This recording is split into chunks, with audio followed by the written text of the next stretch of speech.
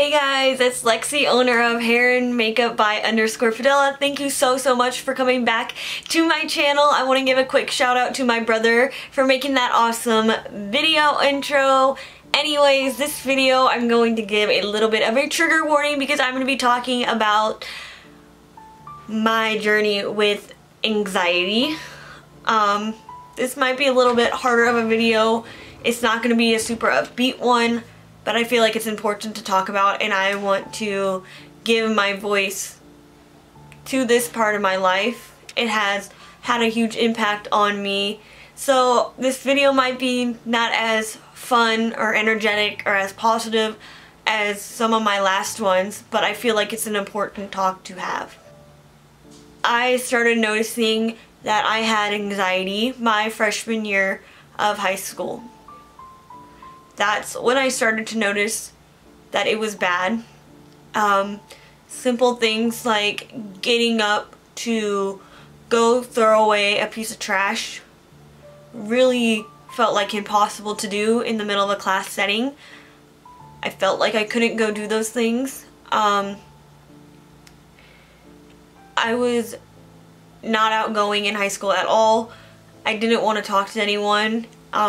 It felt like a really big task to try to talk to even one of my classmates. And I started to notice that I was depressed, especially my freshman year when you still can't drive.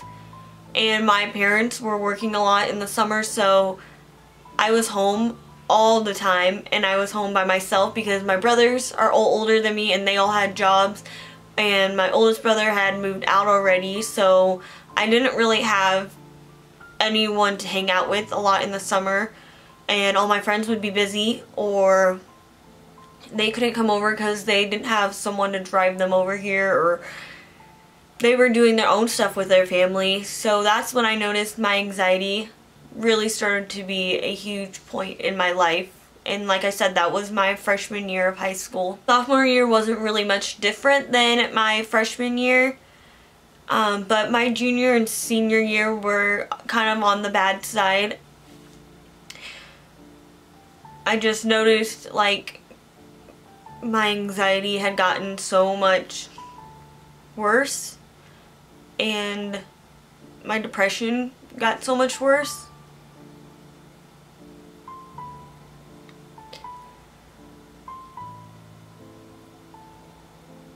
And in high school I did dance, and I would just be exhausted 24/7. I would want to go to dance, so I would go to dance, but then afterwards I had many nights where I would come home and just like start crying to my mom because I was just so exhausted. I felt always exhausted, and like I could sleep for forever and I would still be exhausted. I would get panic attacks a lot at night before bed, and it would get so bad where I would start shaking. I couldn't breathe. I would have to heavy breathe. My senior year wasn't as bad as my junior year. Towards the end of my senior year it did start to get a little bit better. I remember my senior year I had a creative writing class, and we had to, one of our final project was to write like a poetry book, or we had like different options, and I chose to write a poetry book because I love writing poetry, and one day I'll share some of those poems that I wrote. But that was a hard time in my life too, and there were several poems that I wrote in there, and I'm like, how did my creative writing teacher not like go to the counselors and be like, you might want to check in on this girl. I think more in high school it was more my depression than my anxiety, but there was definitely still anxiety. There was a fear of like getting up to throw away my trash like I mentioned earlier, talking to people. I wouldn't look at anyone in the hallway, like during passing period I would look down. I couldn't look around at other people. And I hated high school. I hated high school so much because I was like, what am I doing here when like I know my future, I want to be a hairstylist, and I didn't understand, and I still don't understand why. Like, I understand why I had to go to high school, but it just never was like fair to me that I knew what I wanted to do. I was not going to need any of these classes, and you know, you feel really judged in high school, and I think you want one thing in high school, or at least I wanted like someone to want me, and now reflecting back on me in high school, I wish I wouldn't have focused so much on that. But I hated high school, and I didn't really care about high school. I never cared about my ACT or SATs. I literally didn't try or study for them at all because I knew I wanted to do hair. So all I could ever think about was going to hair school. All I could ever think about was going to hair school. I wanted to go to hair school so bad, and I like knew since 6th grade that that's what I wanted to do. So high school just felt really pointless and stupid for me, and I didn't want to do it. And I think that contributed to a lot of my anxiety and my depression, that I was stuck in this place for 8 hours a day, and I did not want to be in there. And then my senior year, the friends I had started to kind of distance themselves from me, and they started being friends with this other girl that was mean to me and would make things up, and they seemed to always believe her over me. And then it felt like towards the end of my senior year I only had anyone but my boyfriend, and it felt so alone.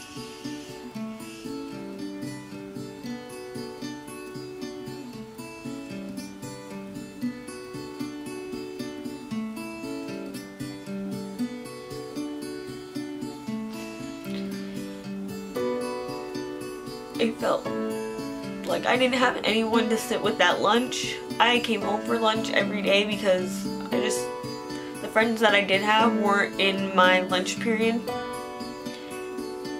And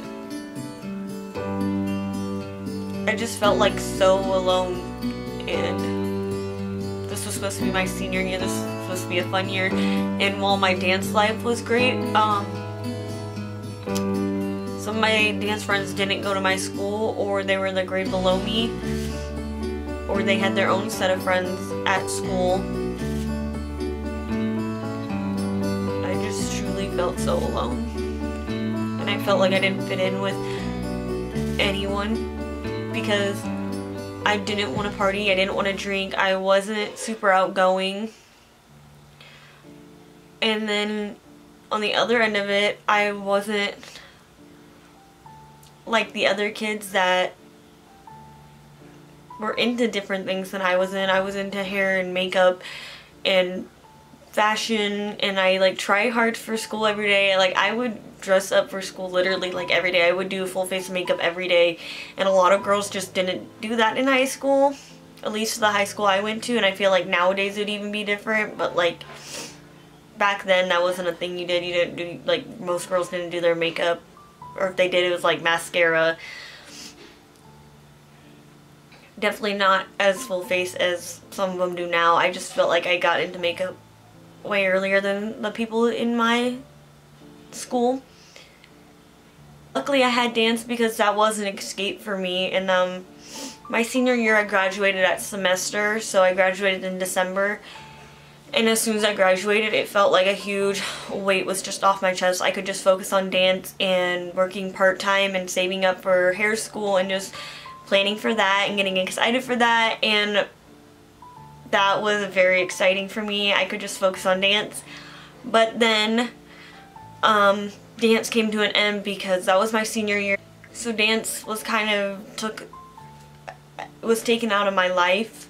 But then I started hair school, and that kept me really busy, and I was very like goal oriented during hair school. But during hair school there was times where I felt anxious and depressed, and I was very stressed out because I was trying to make this scholarship at my hair school, and you had to be very focused, and I was very focused, and I felt like a lot of the girls there weren't as focused as me, and the girls that I did make there, they wanted to go out and party and stuff, and they were single, and I was not single, and I didn't want to party and stuff. I wanted to get the scholarship. I wanted to learn about hair, and I wanted to be successful. And not saying that those girls didn't want to be successful, but I definitely took like a different path even in hair school. And even there I had a few like friends, but I never truly felt like I belonged in that atmosphere either.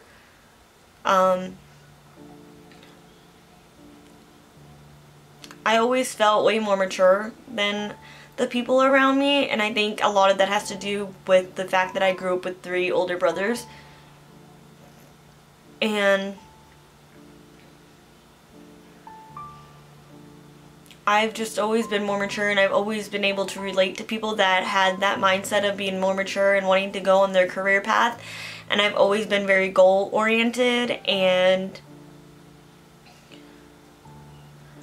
I've always just had so many different goals than the people around me's age. I always wanted to go to hair school, and I had that set in my head since 6th grade that I was going to go there and I was going to get this scholarship, which I did end up getting, but that was a huge goal of mine. And even now, like, I want to buy a house. I want to have a successful career, and I'm only 21, and I feel like a lot of the people my age are still working or going to college, and they're just not on that path to where they could even buy a house or even start their career. And I am very lucky that at a young age I can start my career and I can start working towards those bigger goals. But like, I fit in anywhere until my current job right now and Best Buy, and of course both those places I work with a lot of older people, and there's very few people my age, but I feel happy there. And I love my job now, and I love the people that I get to work with, and I love the people that I work with at Best Buy. And when I didn't have clients, I had to work on mannequins. So during hair school you have to have like a certain amount of mannequins that you like do different styles on, and you have to have a certain amount by the time you graduate, otherwise you can't graduate. So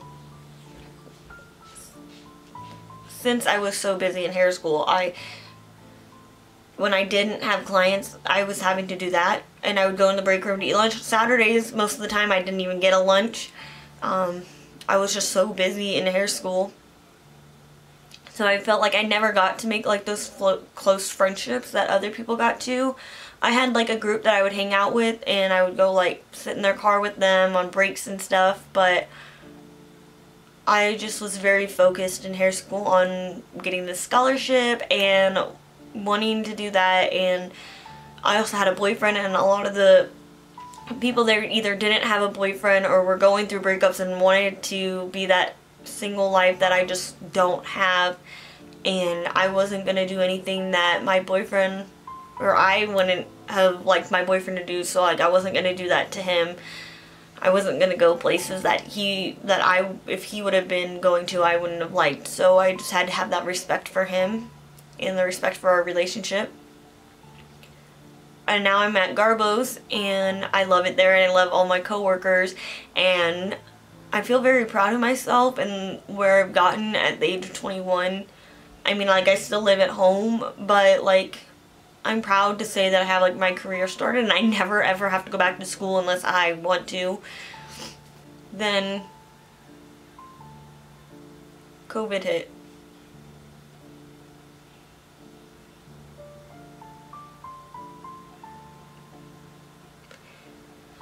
And I felt so confused about what was going on in the world. I felt scared. And then it was like you couldn't hang out with anyone. And I was home a lot, and I'm like still home a lot, and I've always been more of an introvert, and I know when to turn on my extrovert side, and I know how to be more extroverted than I ever used to be, but I still am more of like an introvert, and I would definitely like to be like in my bed and watching a movie or just hanging out with friends like in my home or their home or whatever.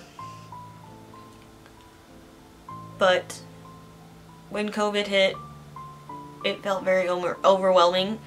Everything you would see on Facebook was about COVID, and then politics, and it was just like I couldn't escape from COVID, and like I had to talk about it with clients all day, and then I would come home and I'd have to talk about it with my mom and dad and then like my brother, and then it was just like this repeated cycle of people talking about COVID, and my anxiety started to get so much worse this year.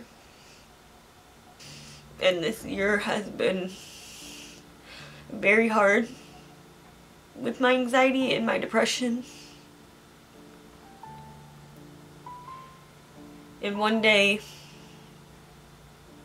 I was driving to work and I felt out of my mind. Like I truly felt like I didn't have an identity. I was like questioning who I was.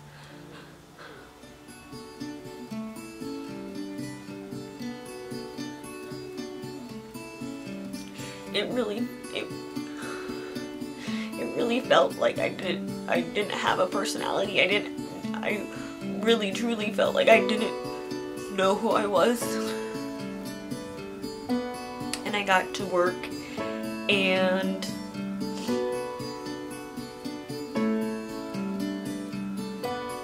I got my first client, and the whole time I felt like I was in a daze. Like I felt out of my own body. Like I really did. I felt like I wasn't on Earth. It felt like one side of my brain was attacking the other side, and it was not gonna stop. They were punching at each other, and all I could focus was that my brain was fighting itself. It felt like this hand took over my brain and just I wasn't gonna let go of it. First client, and I still just felt out of my head, and I truly felt like I was not there mentally at all. I felt like I was on another planet. I was hoping it would go away, and I just kept trying to focus on the conversation, and I just knew that I couldn't do the rest of the day. And my first client was just a haircut, so I was begging and like pleading in my mind that this next client would not show up, and of course she did, and she showed up early, and I foiled that girl like the fastest I've ever foiled any of my clients ever. Put her under the heater, and I went to talk to my manager, and I was like, I have to leave, I have to go. I can tone my client, but after that, like, I need someone else to blow dry her and style her. I just can't. I have to go home.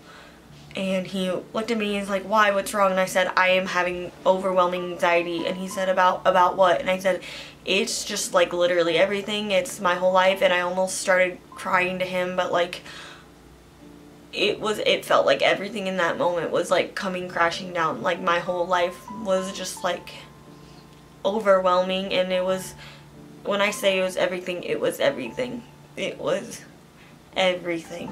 It was COVID, it was political, it was personal life stuff, like it was just everything, and it felt like I had all this pressure on my shoulders.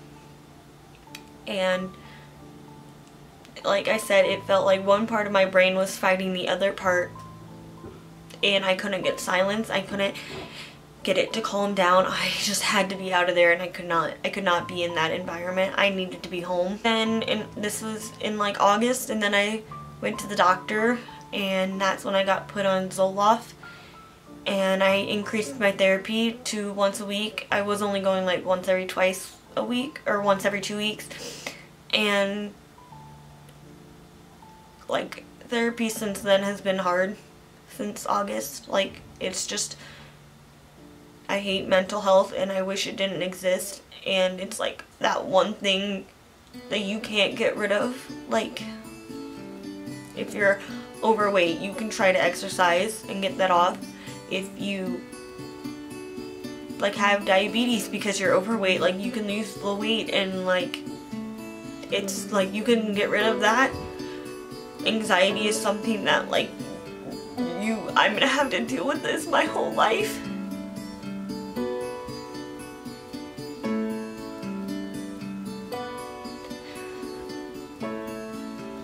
And like you have to like convince your mind, and you have to learn new tricks to easing anxiety, and like this is just something that I'm gonna have to deal with my whole life.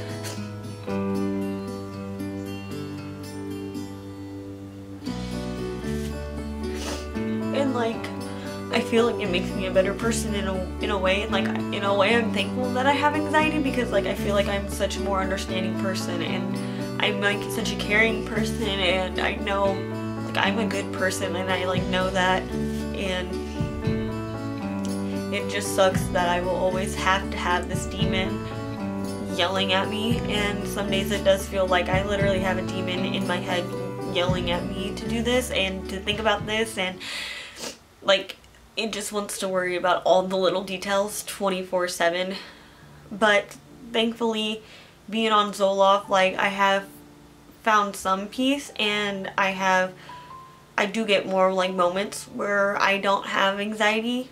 But that first week when you get on anxiety meds, it's crazy. Like I had moments where I felt like I was high, and I was like definitely sober, but it felt like I was like high.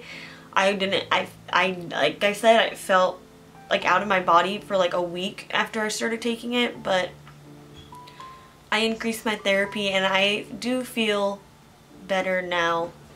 And in some weird ways, I am thankful for it. But it is hard, and there are difficult days, and just know you are not alone. I just hope that me sharing this will help someone, and I hope that it gives, I want to give my life a more of a purpose, and I hope that this helps, and I hope someone makes them feel less alone, that they can hear me say this. And if I have any clients that are anxious, like I just like want them to feel like if they have to come in and sit in my chair and not talk, that's okay. They don't have to talk. Sometimes talking is overwhelming, and I don't want any of my clients to ever feel like they have to talk in my chair. If you're having a bad, anxious day and you just need to sit there and get your hair done and feel good about yourself at the end of the day, that's all that matters to me. That's all I want. So, I hope this video has helped in some sort of way for some people. I hope it gives me a spotlight to be a voice for those who don't have one. But if you ever need someone to talk to or listen to, please feel free to message me. Like I would love to hear you talk if that's what you need, or just someone to listen to.